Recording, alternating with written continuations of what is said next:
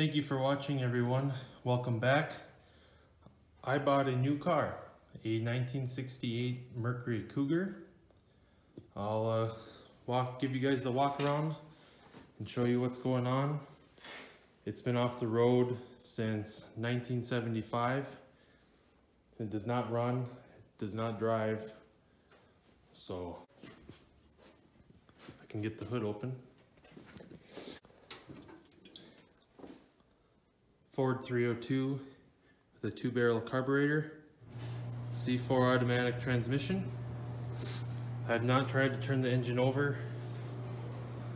All I have done is take the air cleaner off and spray off the bolts with PB Blaster and WD-40 to try to loosen them up to make my life easier. No mice have been caught yet. There was a nest in there, but I took that out.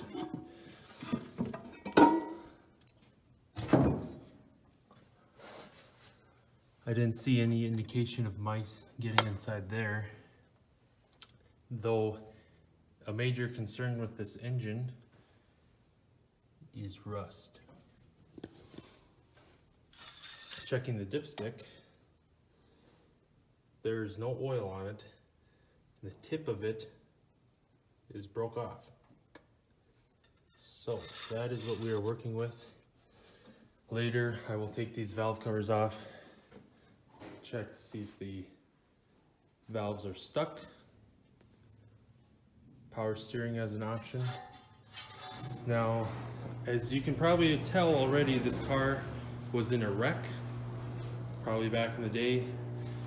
This quarter panel here, front fender, does not match the rest of the car. Though it fits nicely, the color is not correct, even though it looks like someone had painted it the correct color at one point.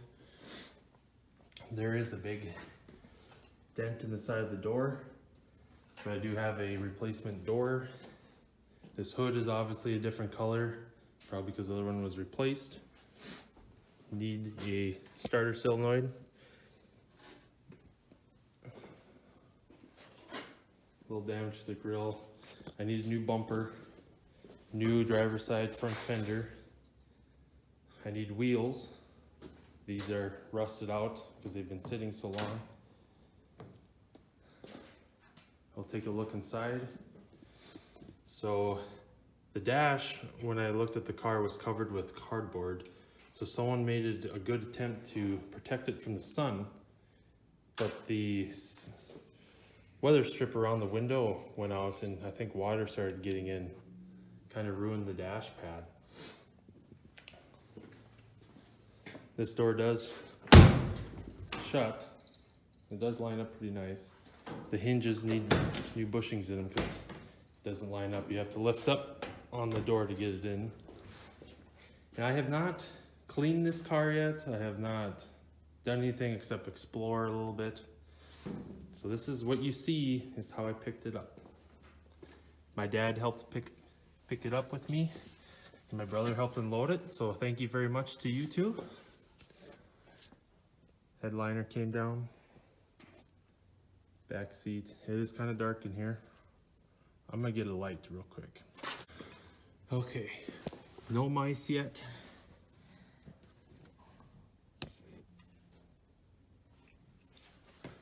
The odometer says 2,000 miles.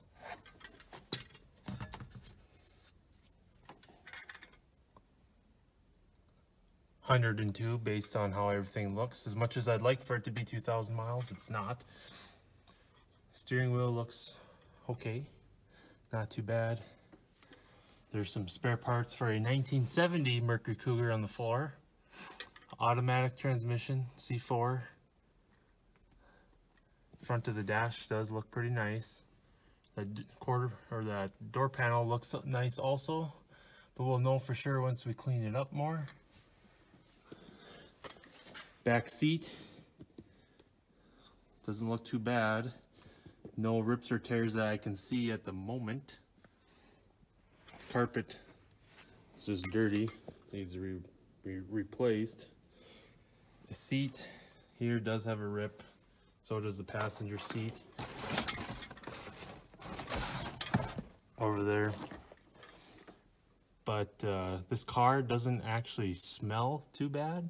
You know, it smells like a mouse house here and there, but it's not too smelly. It could be worse. It could be a lot worse.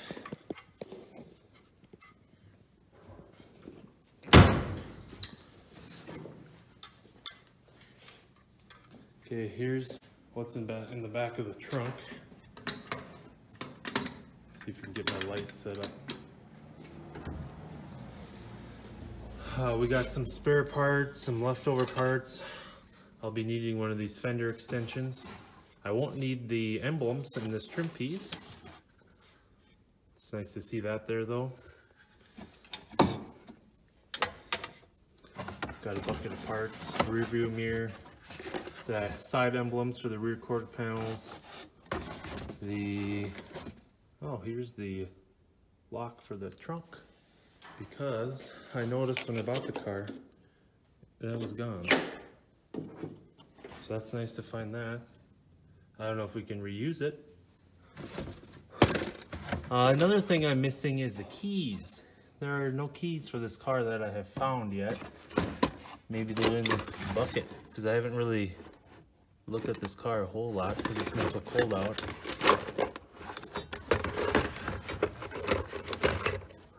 No, nothing in there.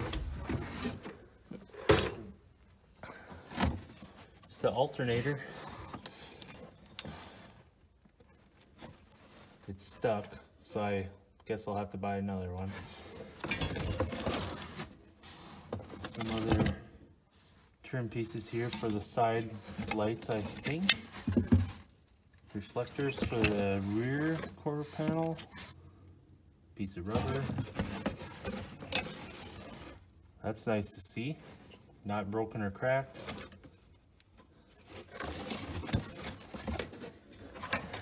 Got these things, which I have no idea where they go.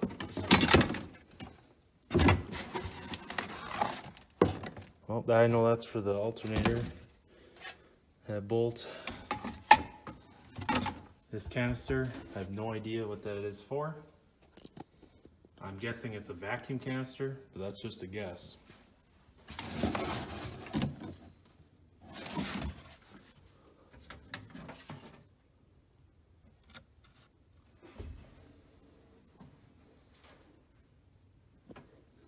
I do need rear taillights. The car did not come with rear taillights,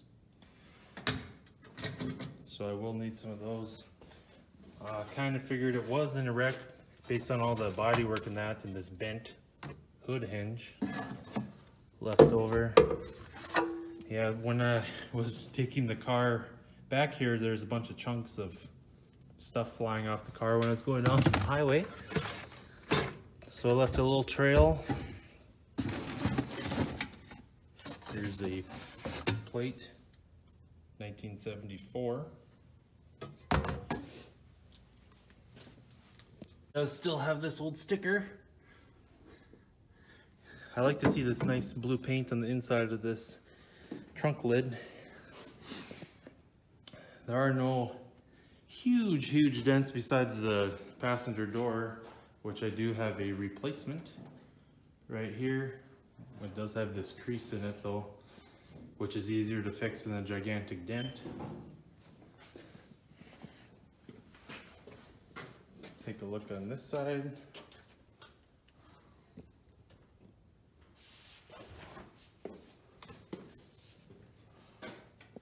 This door, based on how it looks, does not look the best, but it does open and close, surprisingly. Nice quarter panel.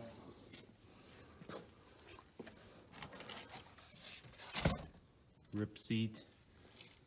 1970 Mercury Cougar hideaway lights. They don't fit this car as far as I know, so those are for sale.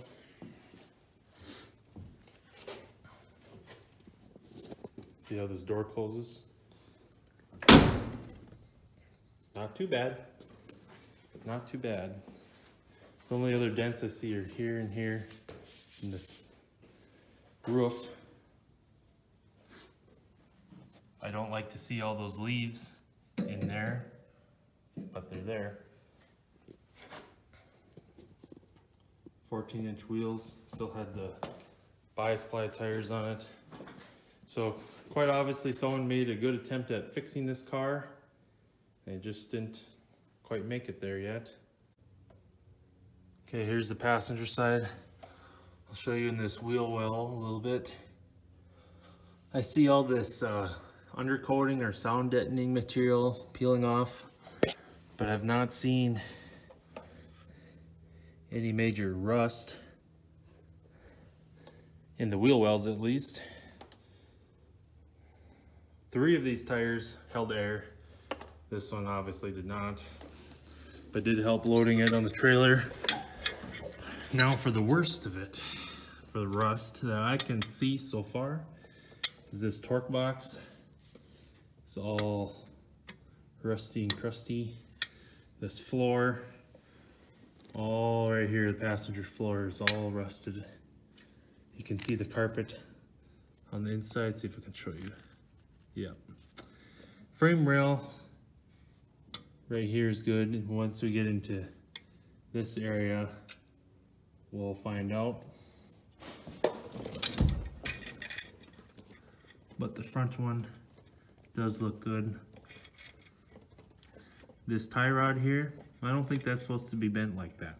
First, it's going to be the engine. That's where I'm going to start, because they'll have to come out. Be the engine. Transmission will get rebuilt while the engine is out. This engine bay area will get put back to how it looked in 1968. I'm not gonna quite start on the body yet. I just want to get the mechanicals going so it can run, drive, sort of stop. Once I get that engine, transmission done and get under the hood situated, we'll start working on front suspension next, and the brakes, that sort of thing. So you'll start to see this car in other videos. The Model T will be restored still, so keep a lookout for that. There will be more videos for that coming out, hopefully soon. Thanks for watching, everyone. Like and subscribe, and I'll see you on the next one.